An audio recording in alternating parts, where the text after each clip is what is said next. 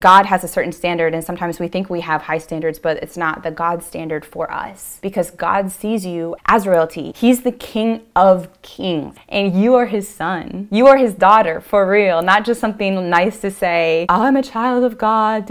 No, you're a child of God. You know what that means? That means you're royalty.